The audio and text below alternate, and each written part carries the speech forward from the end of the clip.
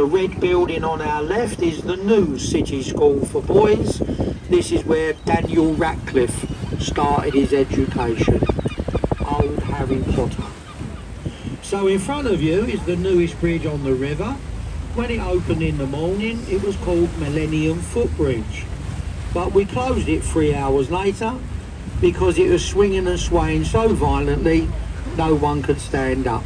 So it got the new name, the Wibbly Wobbly Bridge. Now look to your left because it's been specially designed to ruin the best view of St Paul's in London. But who cares, a few people on the boat.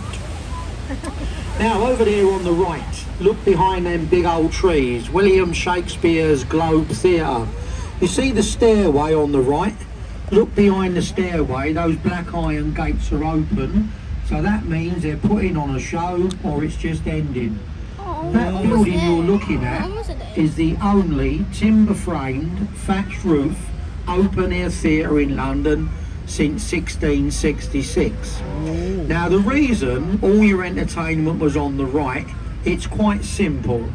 The city fathers on your left, they would not allow live entertainment. The first theatre in the city opened in 1952. So on the right we had bear baiting, cockfighting, circuses, taverns and even houses of horizontal pleasure. So this is called Southwark Bridge. Thanks to the Mayor of London, it's become the least used bridge in London. He wants to turn London into a very expensive car park, and he's doing a good job of that, as you can see. Now you'll hear in London about pollution and congestion. The way to get around it is by using the old river. So when we go through the bridge, look over on the left, you'll see a barge moored there. And if you count the containers on the top, there is another stack underneath. Now one tug can tow 4 of those barges, so work it out for yourself. One diesel engine going through the middle of London, or 100 lorries in a traffic jam instead. Apparently, no one has told the Mayor there's a river in London. Here to the right, this lovely little pub, the Old Anchor Tavern, opened in 1580. This is where Samuel Pepys, the London diarist, lived when he described the Great Fire. This is on the Riverside Walk, this pub. Really nice in the evening in there, but it does get very busy. So you're going underneath Cannon Street Railway Bridge now. Look ahead of us on the right where you see the people. There's a big white sign on the wall, and behind it we have a replica ship. It's called the Golden Hind. This little replica is over 50 years old. It's already been round the world twice. Now they've just replaced the mast because she's getting ready for another voyage around the world. So if you do walk South Bank, just behind that ship on the right, that's what we call the Borough Market.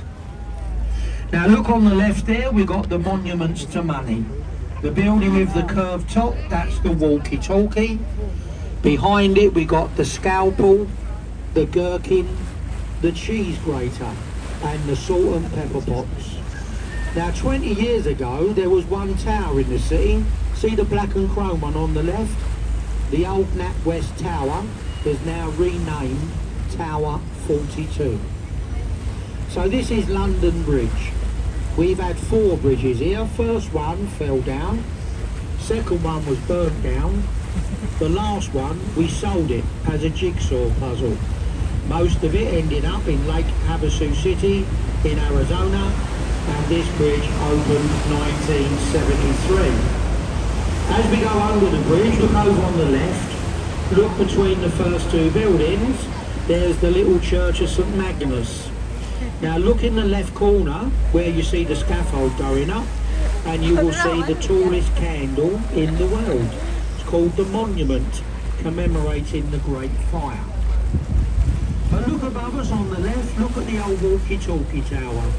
Now the reason it's always busy up there is because it's free. I know that's very unusual for London, but to give you an idea, if you go up the Shard above us on the right, their prices start at £30 each. So the money you save, you can go up the walkie-talkie and have a nice meal and a drink on the top floor. The little yellow building on the left, that was the oldest fish market in England, Billingsgate. We used to sell 400 tonnes of fresh fish in that building every morning. That's when the people of London ate healthily. Now, they all have McDonald's for breakfast instead. Behind the trees on our left, this is known as the Custom House, the main customs offices of this country. But if you look on the right here, every building you see between the bridges, this area is now renamed London Bridge City. And this entire section of London now belongs to the Qatari royal family. So they've got all of this, they nicked the World Cup, and now they've got Man United as well. Now the warship on the right, the Belfast, been here just over 50 years now. Look on the top, the radar scanner. One of the first British ships equipped with radar, helping her to sight and sink the battleship Scharnhorst. There are 9 decks open on the ship, from the engine rooms to the radar scanner. She's very popular during the kids' breaks.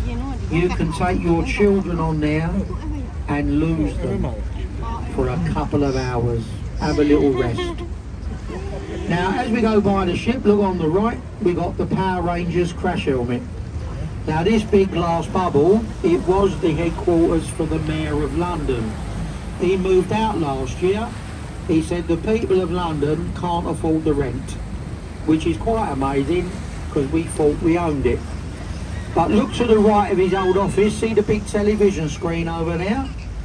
When we came past here earlier, our girls were winning the football. So they're doing quite well. But this is a fan zone, so it's all sport during the day and a cinema complex of a night. Over here on your left we have the Tower. You're looking at 1100 years of English history. Palace, fortress, prison and a zoo. Look on the wall there, you can see the words entry to Traitors Gate. That was the first one-way street in London, because when you went in you never ever came out. The ones who did came out in 4 separate pieces.